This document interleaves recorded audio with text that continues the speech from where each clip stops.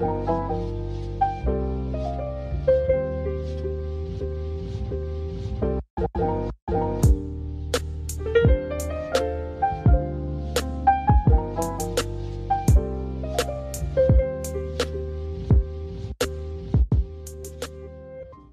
guys, welcome back to another video, and today I am going to be showing you guys how to add HDRIs to your Roblox GFX in Blender 2.8.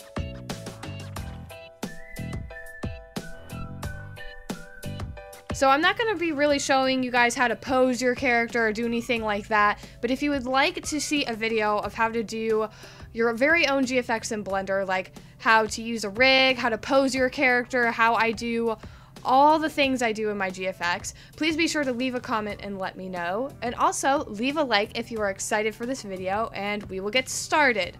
So the first thing you want to do is get rid of these two elements that are just hanging out here. We're not going to need this cube or this light up here.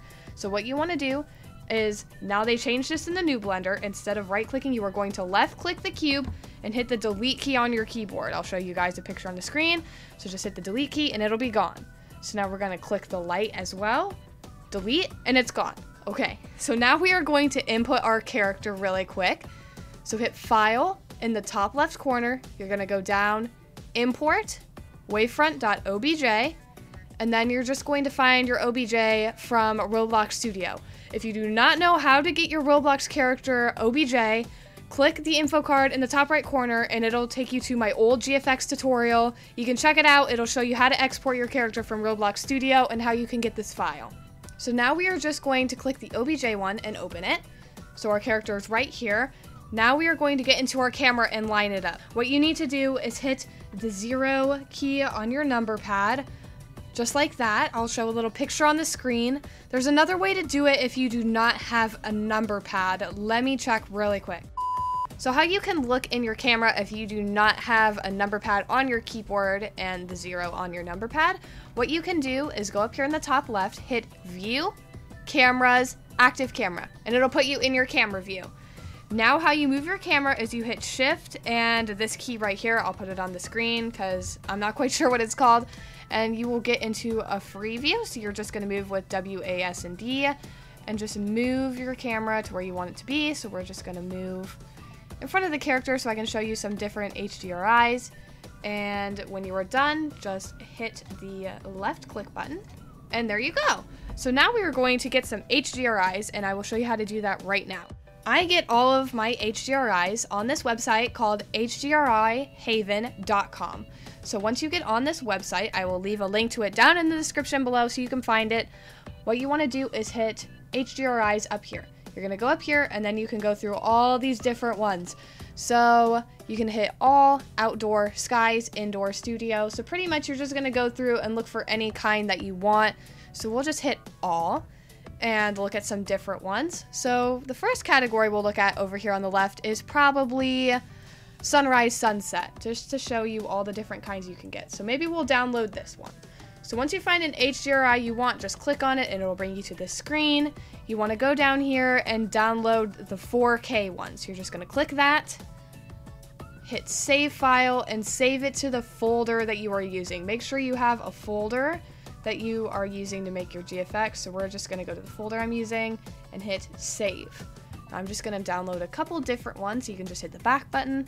And I think we'll also get maybe this one. So just click it, go down, hit 4K, hit OK to save it, and save it to the folder that you are using for your GFX. So we're just going to do that. And I think we'll get one more. So maybe we'll do indoor. So we'll do indoor. I guess we'll just pick the first one. And 4K, hit OK, save it to our folder, and we are good to go. So now we are good to go back to Blender to add our HDRIs. So how you add them is you're gonna have all these different tabs over here. You wanna go down to the little earth and click that one. Now that you are here, you are going to go to color, hit this little circle beside color, and hit environment texture. And now you're going to hit the open button and you're going to find the HDRI you just saved. So here's the 3 we just saved. I'm just going to open the sunset one, so we're going to click that. And now it should be open. So how you can check your HDRI and see how it looks, you're going to go in the top right corner over here. You're going to hit this little shaded circle right here. You're going to click that, and it should load your HDRI. And there it is. As you can see, we have different lighting, and I think it looks really, really good. Alright, so now that we have our HDRI, and now, obviously, you probably want a transparent background instead of this background, though if you want it, that's okay. But if you do not want this background and want to be able to add your own, I'm going to show you how to make the background transparent. So what you want to do is go over here again on the right. You're going to click this little TV camera looking icon. You're going to go down to film. You're just going to click the little triangle to open that up and hit transparent. And now your background is transparent. So on the right again, we're going to go back down to the little earth, and I'm going to add in more HDRI so I can show you guys how different ones look. So if you don't like how the HDRI looks that you added, all you need to do is click this folder again and you can open a different one. So let's try this one. We're just going to double click that and it's going to try and load in. It might take a second. There we go. So here's a different one with different lighting. And now again, if you want to add a different kind, all you need to do, click the little folder, click the HDRI you want to use, and then here's another one. Just gonna take a few seconds to load in, and there it is. Alright, so when you are done adding your HDRI and are ready to render, all you need to do is go to the top left corner, hit render, and then render image. And then it'll just render for you really quick. It might take a little bit of time, and there we go. So there's your rendered image. So that is how you add HDRIs in the new Blender version 2.8. I hope this helped you guys out.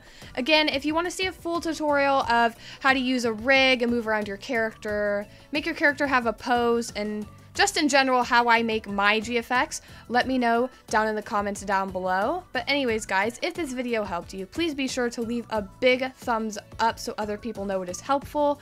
And if you are new to my channel, please be sure to subscribe and hit the bell so you get future notifications whenever I post.